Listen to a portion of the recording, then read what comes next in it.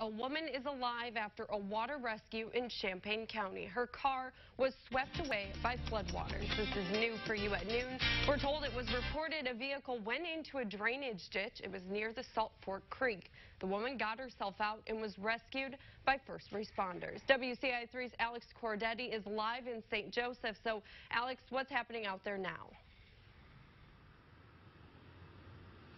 Maggie, I'm out here at Chateau Drive in St. Joe where firefighters say a woman drove her car into the river behind me. Now, it's very, very cold today, but firefighters say that she actually must have missed the signs, as you can see behind me, going into the river. So that's why her car drove in the first place. Now, a retired Champaign firefighter actually saw this happen and made the call at around 10:30 this morning.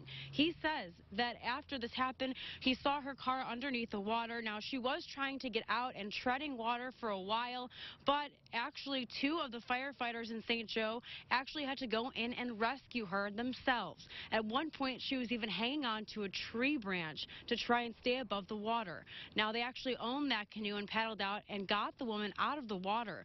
Now, they said she's about 40 years old and she was only complaining about being cold, but she is okay and on her way to the hospital. Now, they also said that there were about 5 different crews on the scene and that they are still investigating as to how this happened, but 5 different crews, including dive teams, firefighters, and rescue teams, were out here today on the scene since 10:30 this morning. But importantly, that woman is okay and she's on her way to the hospital. For now, live in St. Joe, Alex Corradetti, WCIA 3, your local news leader. Maggie? Just an absolute miracle. All right, thank you, Alex. And we just talked with Sheriff Walsh. He told us this area has had other cars swept away in the past.